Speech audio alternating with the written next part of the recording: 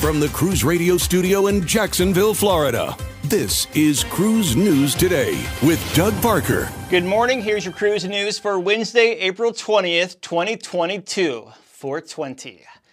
On Monday evening, the Coast Guard suspended the search of a man who jumped off Carnival's Mardi Gras on the early hours Saturday morning.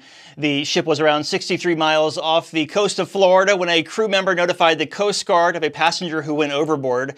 3 Coast Guard cutters were involved in the search and rescue effort. Unfortunately, no one turned up.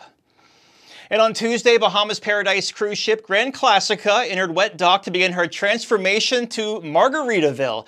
The ship is set to operate her first passenger cruise as Margaritaville at Sea Paradise on May 14th. The ship will continue its previous schedule of 2-night cruises between Palm Beach and Freeport, Bahamas.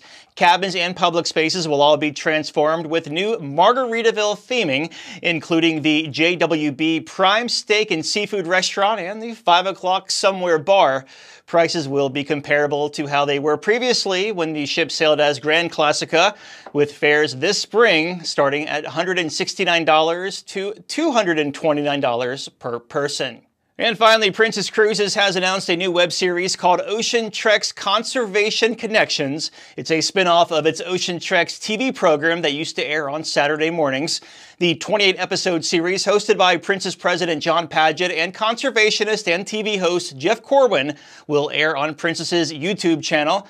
Videos will feature topics like sustainability, food waste reduction, shore power, and conservation at Princess's private destination, Princess Keys.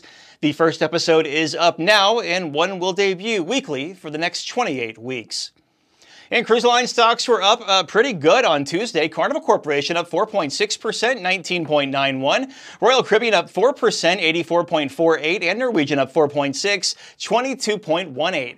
Breaking news and industry coverage at cruiseradio.net. I'm Doug Parker with Cruise News Today. Cruise News Today is a production of Cruise Radio. For daily updates, subscribe to the Cruise Radio YouTube channel or visit cruiseradio.net.